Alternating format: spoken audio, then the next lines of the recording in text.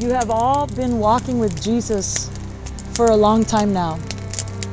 You have been tried and you have been tested, and you are still here.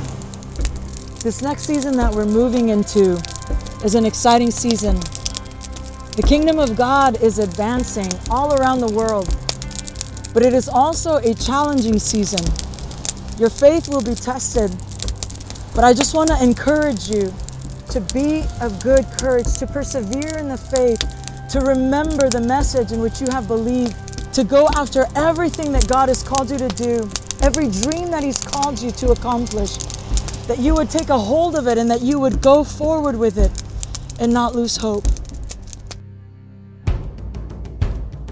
We've been in a season of the cave, a season of resilience, where we found what it means to survive the onslaught of the enemy. But now it's time to move from resilience to being relentless. It's time to no longer simply dream, but it's time to put action to your dream. This season will require more courage, but don't be afraid, because the courage has already been put in you.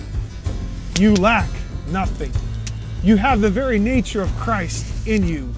You have the eyes of Christ in you.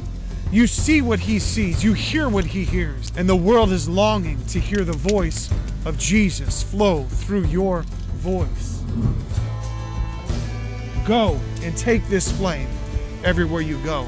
Ignite the nations with fire, and watch and see what the passion of Jesus will do. The peoples of the earth are waiting to see the sons of God revealed. It's time to go out and to set the captives free.